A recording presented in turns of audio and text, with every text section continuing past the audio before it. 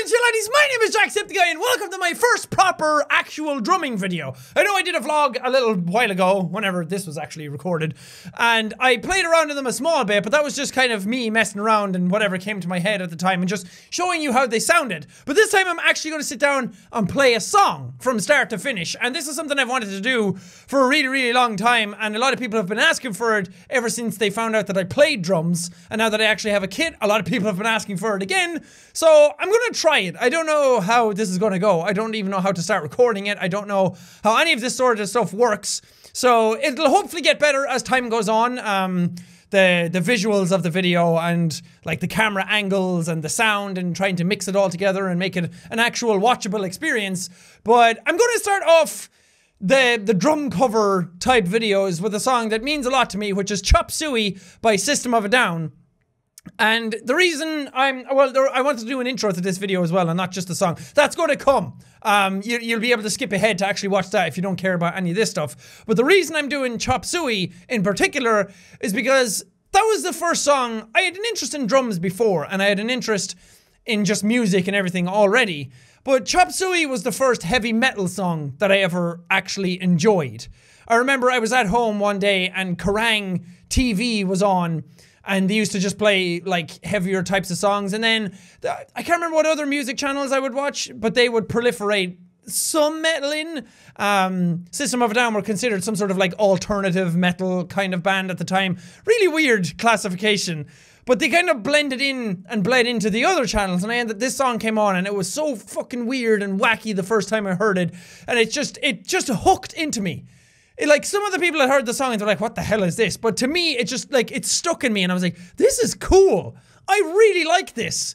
And I used to listen to it anytime it came on with my friend who was kind of getting into metal music at the same time. So it was the first proper metal song that we had heard and really enjoyed, because everything else at the time sounded just like, and we didn't get it. Nowadays, I love that stuff, but Chop Suey was my first foray into heavy metal music. And it was my first foray into the style of drumming that I ended up having as I was progressing. And it was really like the stepping stone for everything that would come after that. And there was a funny time, my brother, my oldest brother, he used to play drums a long time ago, and he played a lot of different bands and a lot of different types of music. But he came over to visit from England one time. He came back for like a few days, and this song came on, and I was like, I wanted to impress my brother because he always seemed super cool to me. And this song came on the TV, and I kept thinking in my head, I wonder if he knows this song. I wonder if he likes this song. So I turned up the song really loud on the TV, and my brother heard it in the kitchen and came running in, grabbed the remote off me, turned it up even more, and started like headbanging all around the room. And he was surprised that I liked the song, and I was surprised that he liked the song. And then that started off this like really great bonding session between us that, I don't know, that was like one really common ground that we finally got on board with, because before that we never really had something to talk about like that interested both of us. And then the next time he came back, or maybe it was that trip, another time he came back, he gave me that album, the Toxicity album, and that's like one of my favorite albums ever made, even today. I love every song on that album, and it's just so good. It's timeless. I could listen to that over and over again. So that's why I'm doing this song today. So I'm just going to get into it. Sorry for all the rambling, but I felt like it was a good story to tell. So let's go drumming!